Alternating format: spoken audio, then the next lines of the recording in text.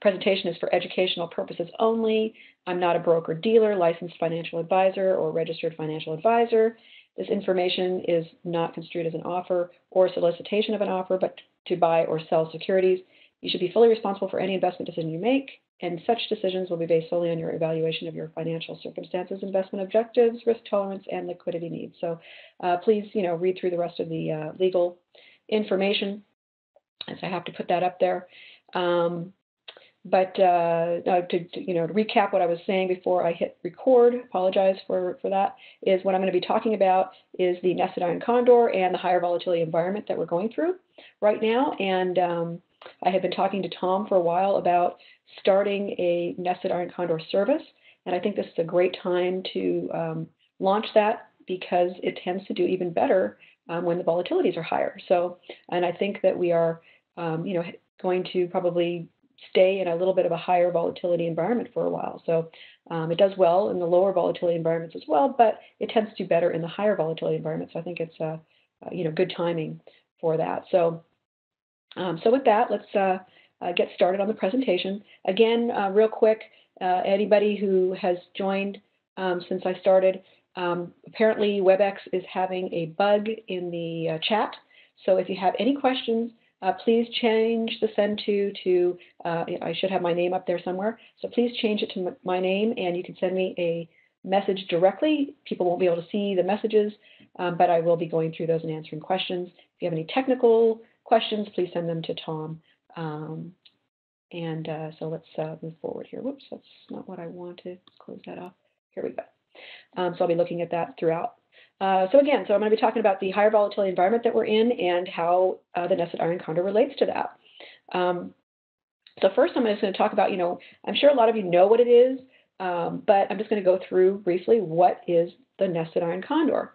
It's basically, it's a standard iron condor, credit spreads on the puts, credit spreads on the calls, very high probability trade, 80% or above profitable trades, can be done in indexes like the RUT, the SPX, the NDX, ETFs, and stocks. The way I've set it up, it follows a basic set of rules, but there are trader's choice interpretation to that, but not as much as like my Weirdor. So there is, but it's a simpler trade, very easy adjustments, because we're just dealing with credit spreads. That's all we're dealing with, and you're putting them on and you're taking them off. Rolling them or putting them on or taking them off. So it's pretty simple as far as the type of adjustments that are being done. So what does it look like? So as you guys probably guessed from the name, the Nested Condor, it's exactly that. It's basically two spreads on each side of calls and the puts that are nested within each other. So the shorts are actually spread over two strikes. And as you can see here in this little box here, for instance, I've got on the call side, I've got 10 spreads from the on the 939. This was done, I think, in 2011. So the strike prices are a little bit different than what they are today. But the 930 and 960 strikes for the calls, and then another credit spread at the 940, 970 calls. In this case, 30 points wide, making a combined two credit spreads on the call side, and then again on the put side. So they're kind of nested within each other. Why do I do this and why do I like it? I like that it divides the risk of the shorts. And it might seem really simple, like, well, big deal, just put them all on the further one or the closer one. Why spread them apart? And I've done condors for a long time. And that's the way I always traded them, was just, put them on the same strike and manage the trade from there. And it's fine. It works great. However, what I found with the nested version is that because I like the way I trade the condors and the way I like to do my adjustments kind of on the early side, I found that it makes the adjustments easier and less painful when they have to be done. So that was one of the reasons why I like this so much. And it's also really well suited for very wide point spread. So whether you're doing, the Russell or the SPX, the NDX can be a little wild. I don't like to trade that as much. Or ETFs or whatever. You can do really wide strikes, so you can set them apart And that way you can nest them within each other, and then any rolls that are done are further nested. So it makes it well suited for that. So just some basic guidelines for the Russell 2000 at least, but these would be very similar. Typically, I like to do this trade with 60 to 70 days to expiration. And to be honest, with the higher volatility, I like it to be more like the, even in a lower, more than the 70, such actually should be updated. 70 to 85 days to expiration is what I would be doing now. The longer time frame, of course, coming into play with the choppy, really choppy, high volatility environments that, we're going into a little bit higher volatility at this point. Again, uses wide spreads, 20, 30 points. It, can be done in the 20 points as well. And I like to adjust early. I'm not waiting for, the standard guidelines of a lot of the iron condors out there where you wait for the shorts to get to a 20 delta.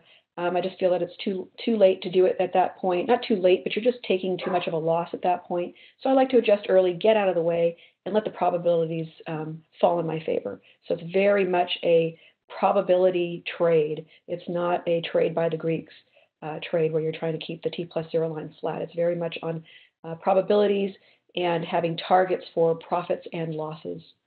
And usually that those particular rules will, allow for a very high win rate and some pretty nice profits, especially when the volatility is higher and you get a lot more premium. Again, I like to exit the spreads as soon as I can. I'm not waiting for nickels. It's close enough. I'm good. Also, that some trader's choice comes into play there with the what's going on in the market and so forth. Which is where I'm talking about here at the last bullet point, where I watch the market conditions, the days to expiration, and how much profit I already have in the trade. So as I mentioned, the reason why I'm talking about this now is because of the higher volatility market that we are beginning to go into. A lot of times the market, of course, generally, grinds for a while. It goes into whatever it's going to be in, low volatility market, high volatility, whatever it is. In our case, in 2015, a much lower volatility market. And then we have that change that comes where we go from one type of market environment to another. And usually during that change, especially when you're, obviously with these theta trades, when you're going from a low volatility to a high volatility, and you're already in the middle of a trade, it gets pretty scary. Well, not so scary, but you're usually going to have some troubles. You're going to have lots of adjustments, and it's going to be that during that transition time, it's not that much fun. It doesn't mean it can't be profitable, but usually during those changes, it can be a little bit wild. Once that change has, that transition has been made, however, and you're in the new environment, it can be, well, now if there's a higher volatility, you're also going to be able to get further out of the wings and bring in a lot more premium. So once you're in that environment, it might be very choppy and it might be very volatile, but you're already taking, that's already been taken into effect with the premium that you can get much further out into the wing. So that's where it helps. So as you can see here, what I've done is I've just put together, I started trading the Nested Iron Condor. I've been trading condors for a long time, since 2006. The nested one, I really started working on it in 2010, towards the end of 2010, and then really went full year starting in 2011, full year as far as the expiration month. I always go by expiration month. So I've kind of put together, what was the volatility during that time. So when I started trading the Nested Iron Condor, I started trading it starting the January 2011 expiration month. And the January through October expiration month time, which actually started a couple months earlier, so it would have been probably October of 2010 through, let's say, August of 2011, which would correspond with these expiration times. We averaged about a 24 on the RVX. So for the Russell 2000, which is what I was trading, we averaged about a 24. I can go back and take a look at the VIX, but that would have been high as well. So, so we averaged about a 24. And then the last couple expiration months of the year, we actually had some spikes above 35. So we had some pretty decent volatility throughout the year with some wild stuff going on at the end. And in 2012, it even got, the average was even higher, a 28 volatility. And then as things started to settle after all the whole craziness of 2008 and 2009 and all of the wild choppiness of 2011 and 2012, things started to settle down, and all of a sudden we started to get into a lower volatility environment. And as you can see, towards the end of 2012, the volatility for the Russell 2000 dropped down to the 1920 level.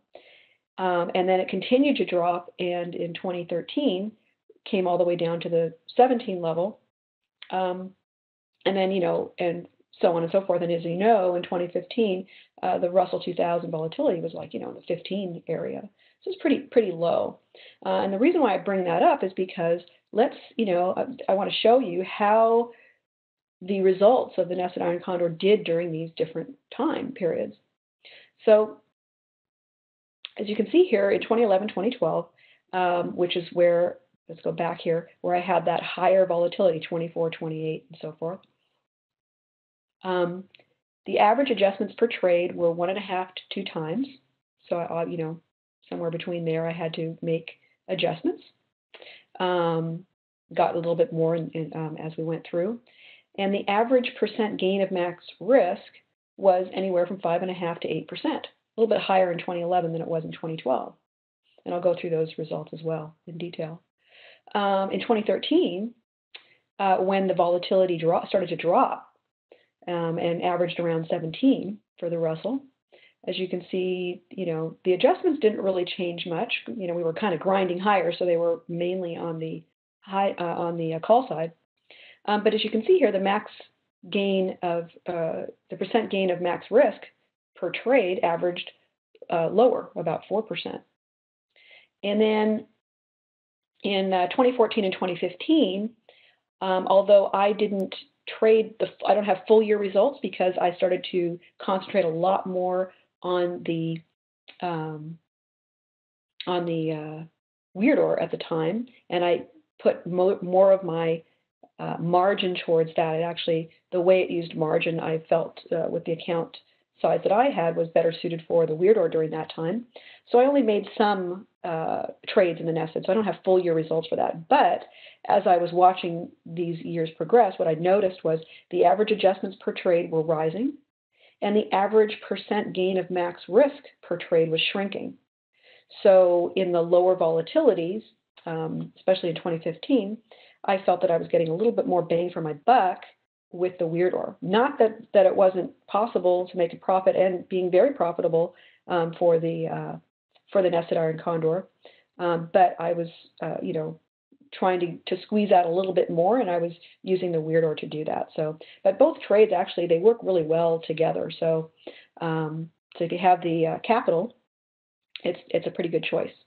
And just I'm going to mention one more time because I do see a question here which I'm going to answer.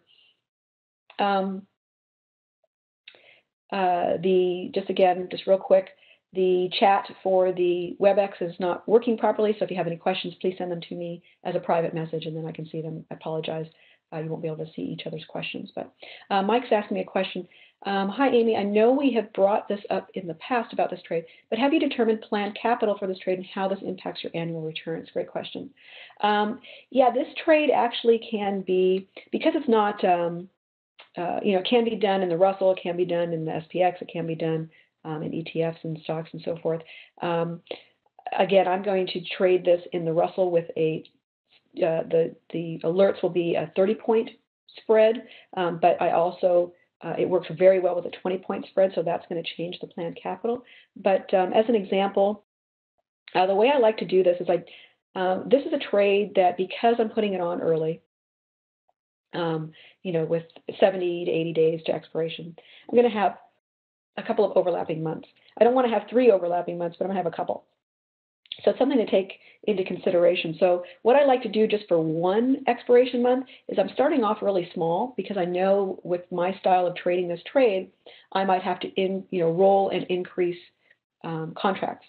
So what that means is I'm going to determine, based on my rules, what my possible, and most of the time I don't hit this, but what is the absolute possible if I were to roll my maximum 3 times, and if I were to increase my contract size a maximum of 2 times each time, I'm going to, whatever I start with, I don't want, I'm going to end, or whatever I know I'm going to end up with, I'm going to start with about a third of that amount. So for instance, if I'm doing a Russell 2000 trade and I picked a 30-point wide spread, one contract for a 30-point wide spread is $3,000.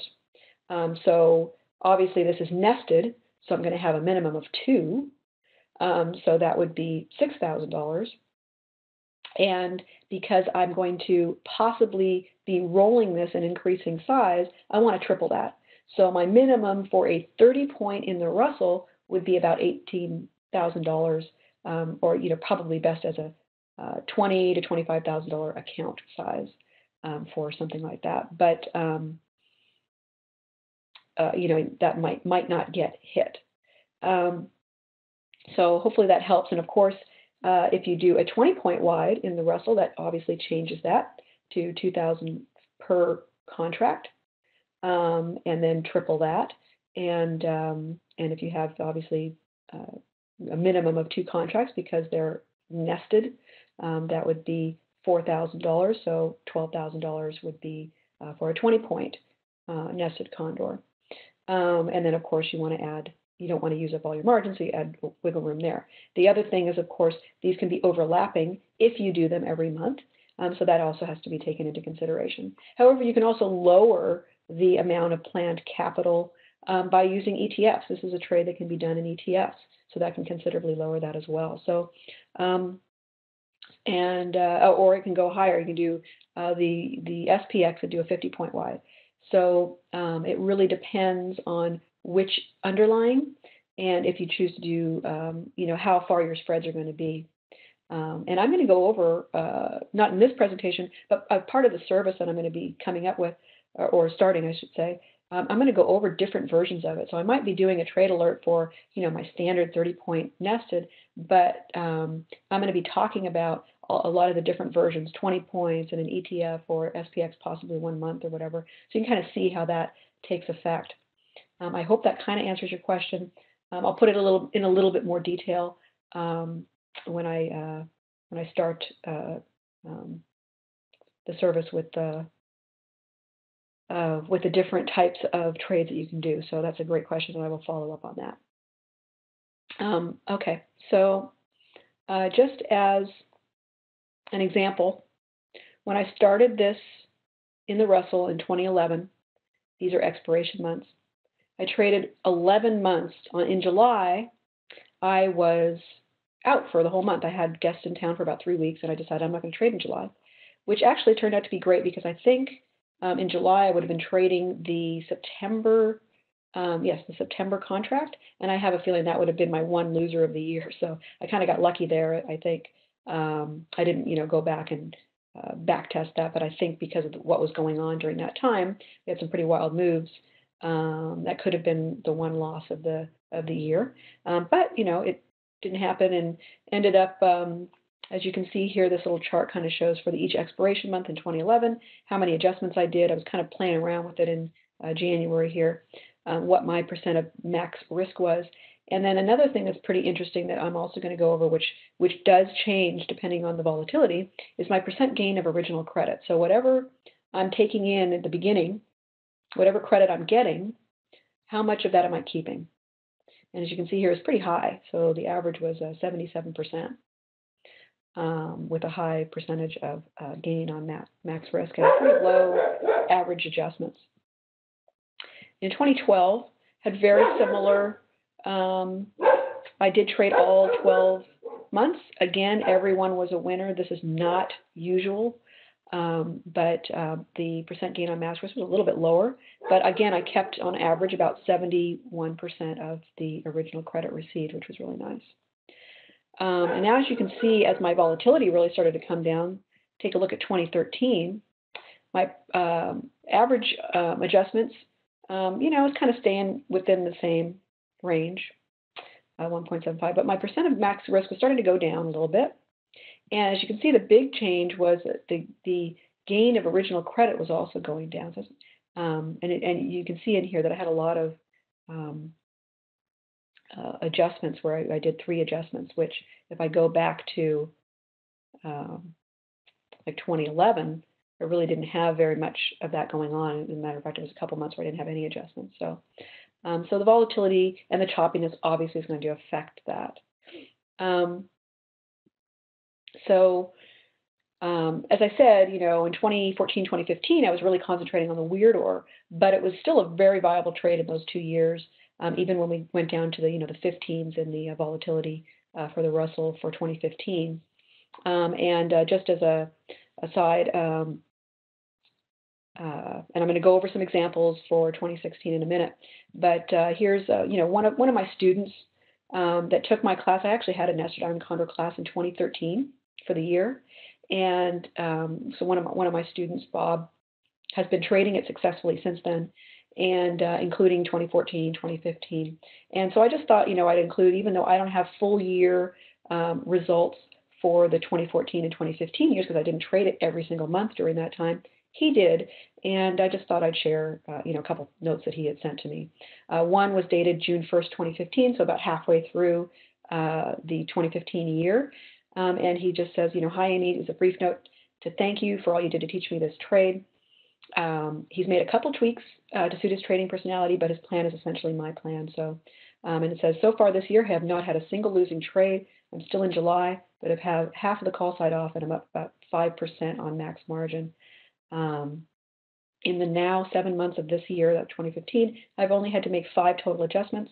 All my trades have been closed with contingent orders. And he then goes on to say that trading this strategy has allowed us to generate enough monthly income to pay for our multi-month trips to Europe and the Caribbean, and to donate to our favorite charities as well. I love that. So the reason why I brought that up is because, again, he's been trading it consistently since the class in 2013.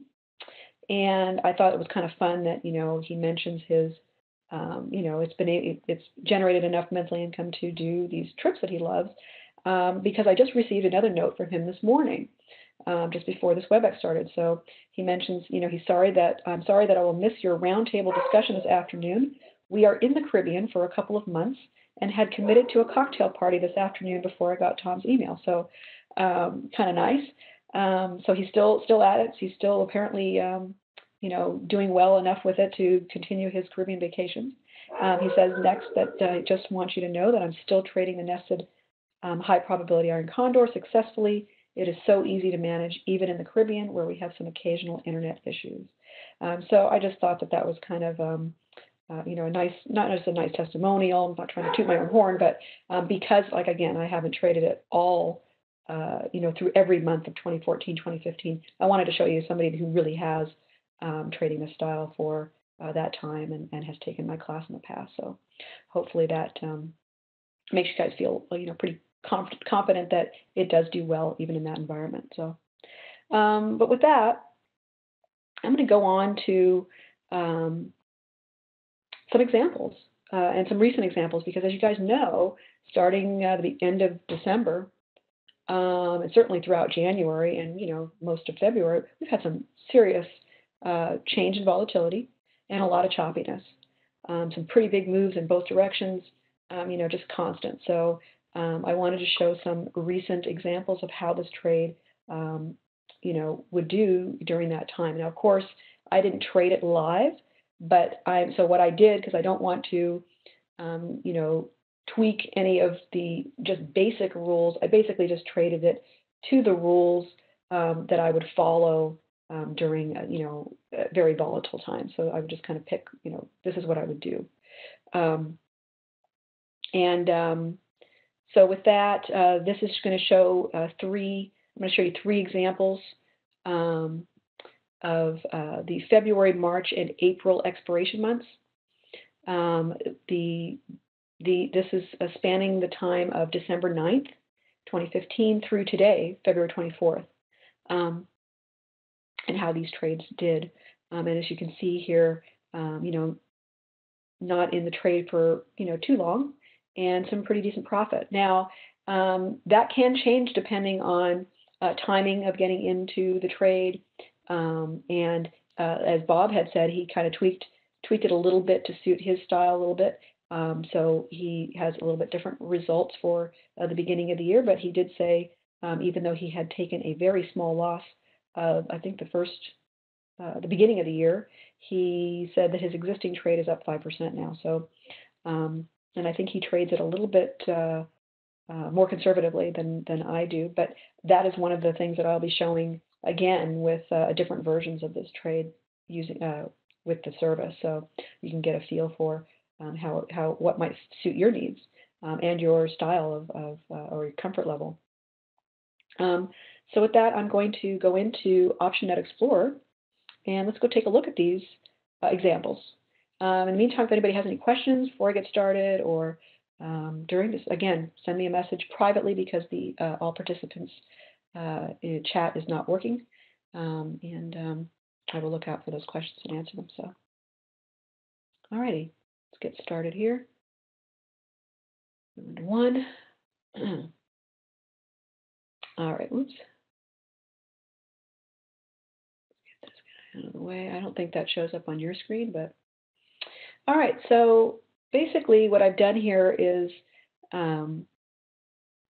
started this, through this whole cycle of when we were going from one type of volatility to another.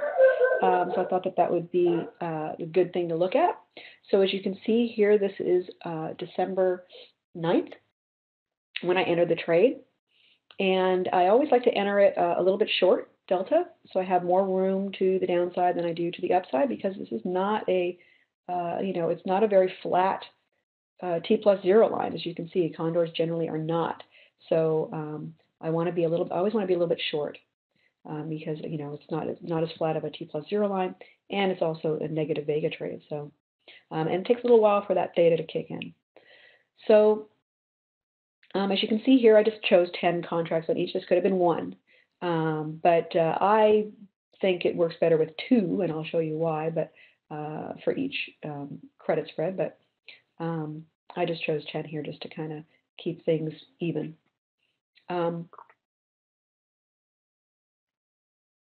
So here they are. These are 30-point wide. Again, could have been done in 20-point wide spreads.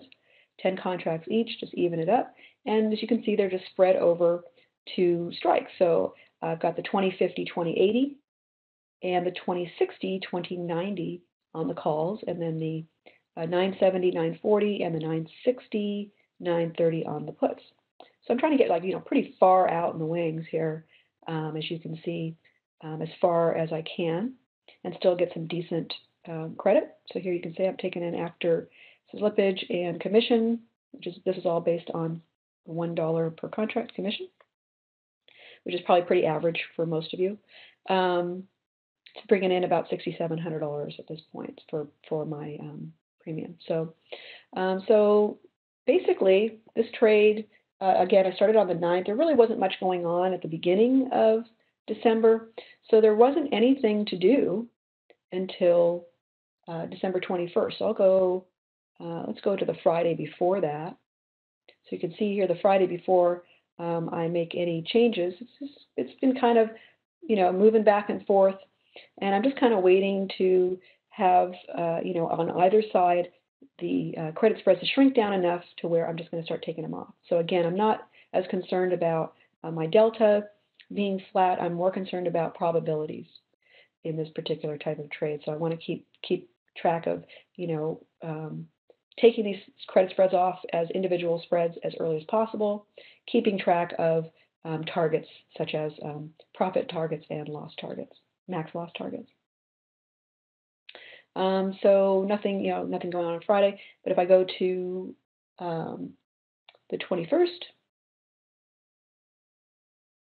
let's see here, go to the end of the day on Friday.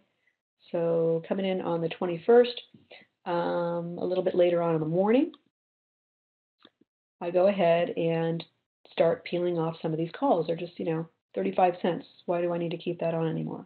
I don't know what the market's going to do, so I'm just going to take that off. So there goes one of my call spreads. Again, I'm not concerned about what it's doing to the delta. I'm just concerned about taking these off as soon as I can. So that's pretty much it for that one. And then as time goes by, there's really not much going on. until the end of the month. So coming into the 30th is really the next time I do anything, but I'm going to go through, let's just go to the 28th. And as you can see here, it's just gaining theta, it's just kind of kicking in over here. We didn't really quite get that Christmas rally that I thought we were going to get, but so I basically took this into the 30th and took it off. And there's a couple reasons why. Number one, this is where one, it's part of my rules, but it's not exactly what you guys might think. Even though I didn't get to, shrink my credit, these spreads to 40, 50 cents or less, at this point, it's already hit some targets. It's already basically at 70% of my original credit that I brought in, and it's also at the end of the year. So I've been in the trade for only 21 days. I'm all, about 70% of my original credit has been captured, very close, and it's and as you know, especially with the indexes, the end of the year they do mark to market for tax purposes.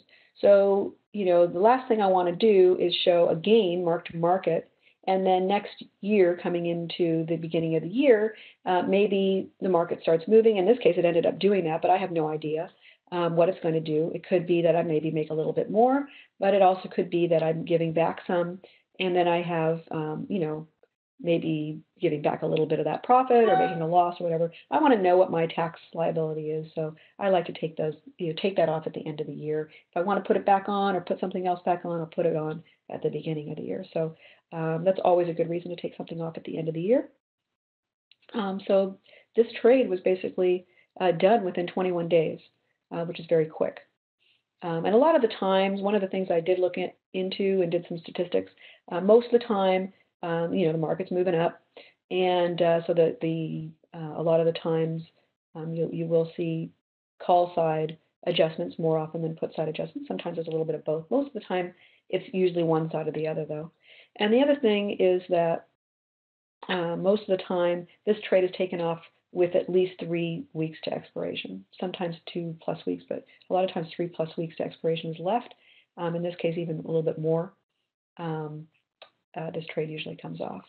So in this case, it was really, nice. Volatility had come down a little bit. It really wasn't that high to begin with, and I was able to take this off early. So for this particular trade, again, it was in it for 21 days, and it ended up making 7.36% profit on, see, a little bit later on in the day. When did I close this? I think I closed it closer to 7:30. So after slippage and so forth, it ended up to about 7.36%. I always, even though this was not a real trade, even when I do, simulated trades, I always add slippage in there based on, my experience with trading the Russell for so many years. So, so that was February. So the next trade I'm going to show you is March 2016. Now this one is during the real craziness. So this one was started on the 7th of January. A lot of times I like to do these on a Thursday, by the way. So we had already been started the year, and as you know, that first week of January was just horrible. The market was just crazy. It was way oversold. And as we know now, it continued, but we didn't, I didn't know that then. So this would have been a standard time to put this trade on. 71 days to expiration. The volatility is getting a little higher, but it's not super high, so I don't want to go out too far. So usually on a Thursday is when I usually put these on, which is what I did. Usually around, the 10:30 time frame. That's what pretty much when, things kind of settle, you kind of know which direction the market's going to go. And in this case, it was down. So again, getting in, short delta, short vega, a little bit of theta coming in here, more wiggle room to the downside. Let's go here. Oops, March is the month we're looking at. So again, I just, for example, just for easy to look at, I just did 10 and 10 on the contract size. Go all the way down to 1 and 1. Again, 30-point spreads, but it can also be 20 in the Russell, or could be the SPX, or like I said, ETF or stocks. And took in a little bit more premium, still pretty far away from the market as usual. I like to get into these things like, with a 9 or a delta of 9 or lower for the first short on the puts, and a delta of 12 or lower on the first short for the calls. But if I can get out even further, I definitely want to take advantage of that. So I'm always trying to go out as far as possible. So in this case, after slippage and commissions, took in about 7,300 for this 20 contract, total 20 contracts on each side. And let's continue with that one. So let's see here. So the next, I really didn't have to do anything. Well, actually, I did. I just started doing that stuff a little early on this one. So, going in already to Tuesday, so just a few days later, I'm already making an adjustment. So in this particular case on Tuesday, actually it was a little bit earlier in the day, some of my calls got pretty cheap, so I decided, okay, start peeling them off. There's no reason to keep them on. So those went, those further out of the money calls are gone. So, I'm always concentrating on the bad side, but even while I'm concentrating on the bad side, if I need to do a roll, I want to, remove any profit that I'm making on the good side as well. I don't want to keep those on. I don't want to get whiplashed. I want to, if I can make a decent profit on a far out of the money credit spread on whatever side it's at, I'm just going to take it and get rid of that piece. Then on the next day, on the 13th, Wednesday, continued to go down the market, went ahead and took off the remaining call spreads, and there they go. So now we kind of just have this, put spreads again. I'm not concerned about, if this was a weirdo, I'd be like, this is not what I want. But this is not a delta neutral trade. This is not a trade by the Greeks trade. So this is a lot simpler in essence, but it also carries different risks. Again, one thing I didn't mention was this trade can also be put on with some insurance as well. It doesn't quite work as well with this. It can if you put on a lot, but that's also an option, which I will show, to take any bite out of a large down move. Most of the time, you're just paying for that as insurance, and you never get the money back. But it's just like insurance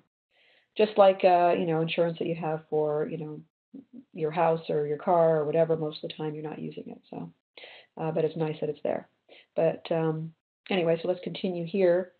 Then on the 14th, which is the very next day, pretty early in the morning. Let's go here. So 7 o'clock. Starts to get, to the point where I'm going to need to make an adjustment here on the downside.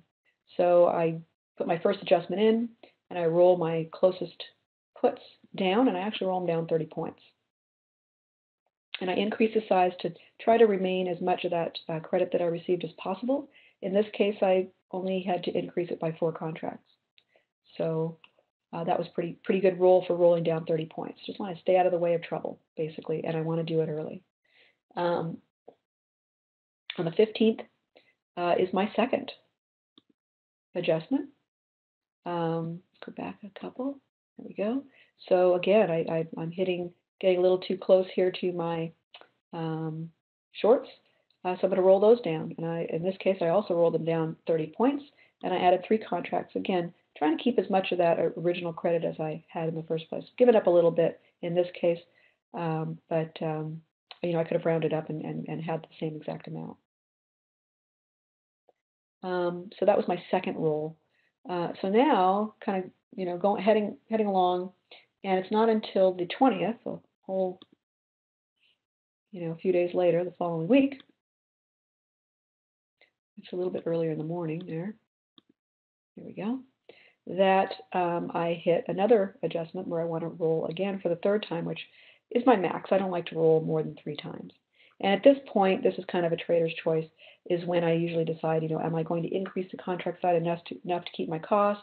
What's going on in the market? Do I want to do that? Do I want to just roll it and not increase, or do I want to roll it and increase a little bit? In this case, for educational purposes. And also, I think, I would have thought that the market was extremely oversold at this point with that. So I probably would have felt comfortable rolling them. I don't think I would have increased the size completely to keep the cost, but I would have increased the size of the contracts. But in this case, I went ahead and again rolled down 30 points and increased to, keep most of the original credit. Gave up a little bit. So, and that's my third and last. At this particular point in time, what I like to do is just go, okay, I've made 3 rolls. Again, that can be changed to, to be a more conservative version, maybe just two rolls. But at this point, I'm starting to look at my max loss. I don't want to lose more than 1.5 times my, my credit that I brought in, because I'm, over time, this is going to be a highly profitable, more, 80% plus profitability. So I'm looking at, more like, 9, 10 winners and maybe 2, possibly 3 losers or break evens. And so I don't want to lose, months and months of what I've worked hard for. So I usually like to cap that off at about 1.5 times my original credit. And so I'm just going to look for that. I'm not going to roll anymore. I'm just going to say, okay, if I hit my max loss, I'm out. And if I don't, I'm going to stay in, and I'm going to decide, how long do I want to stay in before getting out of this trade. But usually I would stay in until it hits at least a profit, some profit target. And you can lower that profit target. Instead of maybe 70% of the original credit, maybe it's 50%. Especially after this move. I mean, let's go take a look at the price chart. I think I got into the trade here, and we're down almost 100 points in a very short amount of time since I put this trade on. And the volatility has spiked up quite a bit. I think I put it on, we were about a 20-21 volatility for this particular monthly cycle, and now we're at 27. So that's also, hurts a little bit, brings this T+0 line down. So, but, I've tried to keep this trade, again, what I'm trying to do is I'm trying to keep these puts, shorts, in this case the puts, as far away from the market as possible, to let it kind of settle and make a profit. And if it continues to go against me, then I have my max loss and I'll just get out. Most of the time that doesn't happen, but when it does, at least I have, my max pain and I'm done. So in this particular case, we chopped around quite a bit from that point, but it never hit my max loss. So on the 18th, and let's go to, the next month, in February 18th, let's go to the day before, we had recovered, even though it had chopped around and even gone lower, but we had recovered enough to where it never had hit my max loss, continued to recover, and on the 18th, I felt that, to the actual, where the trade is left here, it's time to start peeling these off. So that's a little bit later on in the morning. I went ahead and took this trade off for a nice little profit of about 4.51%.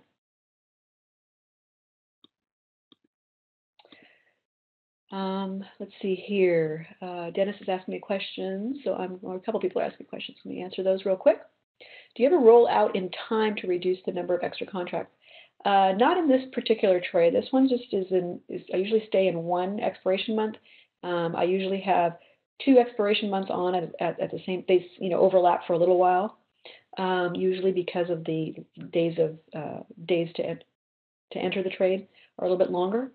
So I don't roll out in time for this particular trade. I like to stay within the same contract month, and the next contract month is going to be a completely different trade. Not that that can't be done, but it's just not the way I trade this. So it's not like a time traveling type trade. Dennis is asking me, how much is max loss? Max loss, and then you're also saying 1 point, is exactly 1.5 times the original credit. So generally, when I first put the trade on, I look at the original credit after slippage and commissions and everything, and I just multiply it by 1.5 times, and I keep that as a guide. I definitely don't want to go further. Sometimes if the market's moving fast, you don't have a choice, but I could also shrink that up a little bit as I'm making adjustments. But that's my guideline, 1.5 times the original credit. And like I said, it's doesn't happen very often. So, but of course it can. Let's see. Rich is asking me, do you put this on as 4 credit spreads or 2 condors? I put this on as 4 credit spreads, but you can put it on as 2 condors. It's just it depends on what you feel comfortable with. Getting filled. A lot of times, the fewer strikes that are involved, like a 2-legged strike, is a lot, or 2-legged spread, as opposed to a 4-legged spread, is usually a lot easier and faster to get filled than the full 4-legged spread. But if you find that you're getting filled very quickly on the 4-legged, the full condor, then that's probably an easier way for you to do it. I personally prefer to just put them on as separate credit spreads. And then being asked, how do you set up contingent orders for exits? I use Thinkorswim, so I'm not sure what you're using. As mentioned by your student on cruise. Yeah. I think he uses Thinkorswim as well. Either uses that or IB, I'm not sure, but I use Thinkorswim, and there's, and I'm sure whatever you're using has an ability to enter a contingent order for an exit, and that could be your choice. I would do it at the beginning of, anytime I see the spread getting to, let's say, 40 or 50 cents, then I would probably say, just automatically put in a closing order and give it some wiggle room, some slippage. But that's what I would do. So you can put that on at the very beginning of the trade to say, hey, if this spread gets to 40 or 50 cents, or maybe even a little bit more, whatever you feel comfortable with, close the spread, and maybe put it in as a limit order plus 10 cents or something like that, or 5 or 10 cents or whatever you think, and that's a good guideline. And Robert's saying the only reason to put the order in as a full condor would be if there was a ticket charge or minimum. I think exactly. I'm working with $1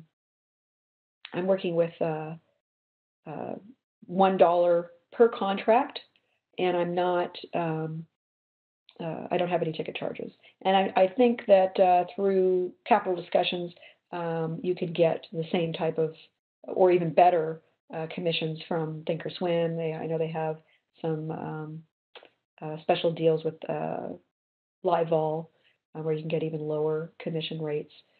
So that wouldn't be an issue. But if you do have a ticket charge, then that would be something to definitely consider putting on as a full condor. It's easier to get, like I said, the fewer legs you have, the easier it is to get filled. And then Emmerich's asking, what's the criteria for adjusting? I like to adjust early. I'm not waiting for like a 20 delta. There's a little bit of wiggle room, but what I like to do is I like to see, like, when my shorts, whether they're on the calls or the puts, when they start to get close to a 16 delta is when I start to look. Sometimes I do it earlier, especially if I can get a really nice roll. I might even do it at 14. But a lot of times if I just, have a little alert that says, hey, when that hits or gets close to 16, is it 15, 16, whatever, then it gives me the wiggle room to do an adjustment early. Even if it, the market's moving and it moves up before I get the adjustment in, it's still, a pretty early move, as opposed to what a lot of standard condors wait for a 20 delta in the short, and I think that's just waiting too long. You're getting hurt a little bit too much. You're just losing a little bit too much money on that kind of a roll. And then I'm going to answer one more question before doing the last. I'm running out of time. So I'll just go over that one briefly. This is how close to the midpoint of the bid ask you typically get on these trades. I've been trading the Russell for a long time, and I always put in my orders at the midpoints at the beginning. Unless I really need to get out of something, or really, need to do an adjustment, then I'll give, maybe 10 cents or more. It just depends on what's going on, especially if it's a contingent order. You don't know what's going to happen, so you want to give it a little more wiggle room. But a lot of times I'll get hit at about a nickel to a dime off of the mid, sometimes the mid. It just depends on what's going on in the market. But I always try, if I'm in front of my computer, I always try for the mid price, see if I get it. I'm pretty impatient, so I'll just give them a nickel, and they don't get it filled. Okay, I'm still impatient. I'll give them a dime. Okay, that's it. I'm not going to give you any more. It just depends on what I'm doing, though. If it's getting into a trade, I'm not going to give them very much. If it's making an adjustment, then yeah, okay, I need to do this, so here, take what you need, as long as it's reasonable, but, I want to get out of that bad side pretty quick, so I'll be a little bit more forgiving on that, and hope that they are as well. Running out of time here. It's already been an hour, but I just want to really quickly go over the March trade. I did a March one, which I closed, or excuse me, an April one, which I closed today. And that one was entered on which date? The 28th. So things were kind of settling down, not really. The 28th of January, here we go. So on the 28th of January, let's go to April. It was put on, that after 10:30. Again, same kind of thing.